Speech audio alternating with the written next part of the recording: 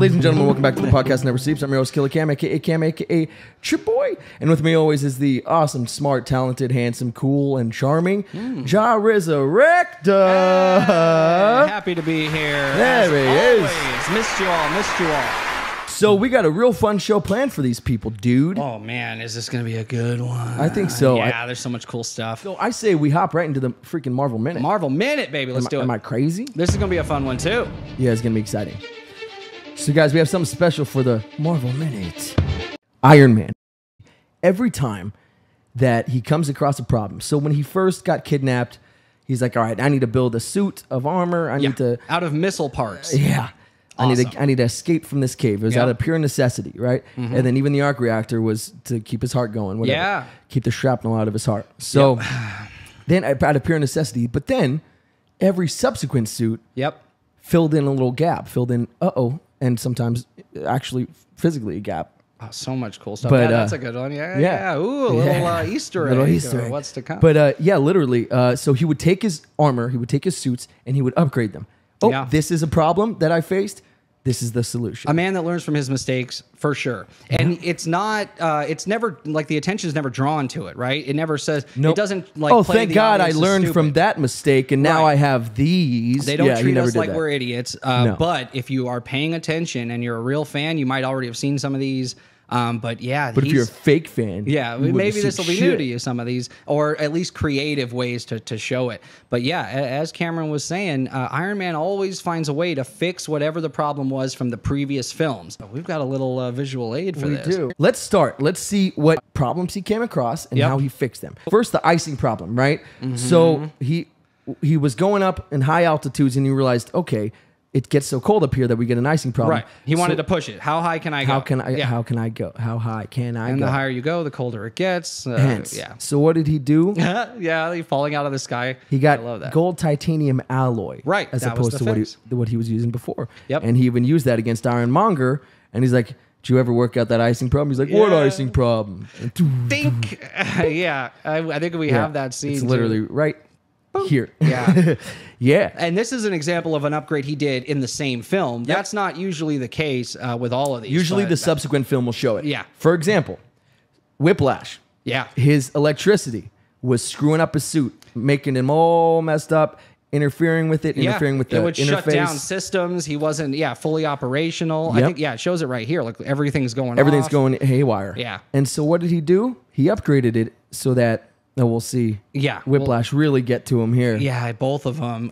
Both suits had that the electricity problem. Mm-hmm. Yeah, which makes sense. And you wouldn't plan for something like this. You wouldn't expect someone else would have the power of an arc reactor. And that's to use the great thing about these is that. Oh, of course he wouldn't plan for somebody with an electric whip. That's but a nutty it happens, right? What a psycho. And so now, he's got them both by the throat. Yeah. So what did they do? He made his suit be able to absorb electricity. Right. And make it so that when Thor strikes him with that lightning, they never say anything about it. No, they don't say, "Oh, I'm glad I fixed the electricity problem." They don't. Which you said earlier, they don't talk down to the audience like that. This is how we know he did. From this scene here. Power it at 400%. 400%. Well, look at that. Look at that, whatever it is. and look at even the reuse it. Yep. Yeah. And then even the screen's brighter and everything. Yep. And then so before, he had to use his hands and feet. How annoying to stay. Trying to hover like this all the time would be frustrating as hell. And so you lose one boot or something. If something goes out or gets damaged, you can't even really fly that well. Yep. And so what did he do? He added little back jets so he could just chill. And you can see it here from behind. Now he's got something behind him keeping him afloat. Yep. And he uses that through the rest of the films so he can hover. Yep. So another issue was his helmet was gone. Stupid. Remember he'd take the faceplate off? Yep. That's silly. Yeah. In Civil War he finally fixes it. And now it's a helmet that comes on much like Ant-Man's helmet later. Yeah. It's so cool. And I even have it here where it comes back on. Civil War is just the greatest. Yeah. As soon as he's like, Got it. Yeah. So the Iron Legion. Yep. It proved to not be that great. It proved to be very reliant on Tony. If he wasn't controlling the suits, they were damn near useless. And even when they were like coming to him, before he was jumping in. Yeah, that was crazy too. Blow up into 1,000 pieces. Yeah. So they were sort of useless. So he Had to fix that problem, right? Yeah, and he noticed, hey, I can use my suits remotely to fight. Like, I don't need to be in them. That was the only one that really did the job there. Yeah, he's the Igor awesome. one. Yeah, he held. I loved all the names, Red Snapper, and they're all actually suits from the comics. Oh yeah. Every single and one Red was Snapper an Easter made egg. sense. Yeah, all of them made sense. But so proved to be very reliant on Tony himself. Right. You needed somebody in there. So what did he do? In Age of Ultron, they upgraded so that the Iron Legion was legit. It was Ultron bots before Ultron existed. Yeah, that's what Ultron took over. Yep. And so they were relied on nobody. They didn't need him. Sending the Iron Legion, them doing their own thing. Yep.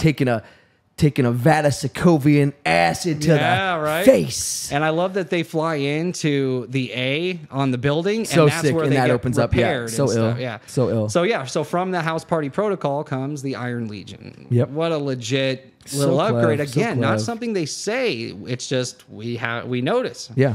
And one informs the other. And then this is the master The upgrade. final The upgrade. upgradable upgrades. Before he the dies. nanotech suit. It fixes a bunch of things. We'll get It to them as fixes they go. everything, which is why he did it, for sure.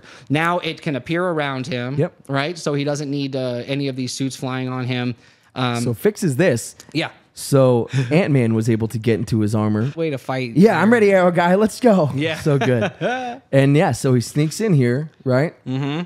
That's an issue. He's pulling cords. Oh, you're going to have to take this into the shop. Yeah.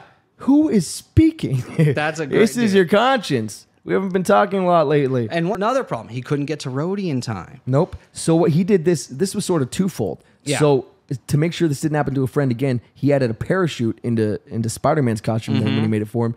And then he also added the rocket boosters and the nanotech so he can get there faster, so he would have been able to catch Rhodey. Yeah. As opposed to letting him. Rhodey wouldn't have hit the ground if he would have had this upgrade. And the upgrade's in here. Look at this thing. There it is. Look at that. Ow. And then, of course, this. Yeah. So he was using the shield, and it was part of the nanotech, but it was taking the nanotech and destroying it, so he wasn't able to rebuild his suit. Right. So he did a hollow shield. And that's the final version. It's still nanotech, but that final suit with the gold arms in Endgame. It's funny because is it's my like favorite one. Yeah, it's my favorite too. Yeah. Same with the Cap suit in Endgame is my favorite. It is because you they're the get the closest to the scales. comics, while also being the movie ones. Oh yeah, in a because cool it has way. like the scales in Caps. Yeah. And then Iron Man has the straight gold Oh, dude, arms. I know. It's exactly the comics. It was so cool. I love that last suit. So good. But yeah, hey, in the chat, if we missed any good ones, let us know what you think about that. But it definitely goes into the vein of what we're talking about: technology, extremely advanced technology, being housed by one group or one person that can use it for their own deeds. Luckily, this guy's a hero, and he used it to save the world like 300 times. Which not everybody is. And yeah, not everybody's thinks that way, unfortunately, in the real world. But yeah, I like that. That was cool. We flew through it quickly. Probably should have paused a few times, but I think it's we blew through. I think we got the point. But hey guys, if you like that highlight for the full video, click right here. And for related content, click right here. And make sure you hit that like button and subscribe. Love you guys.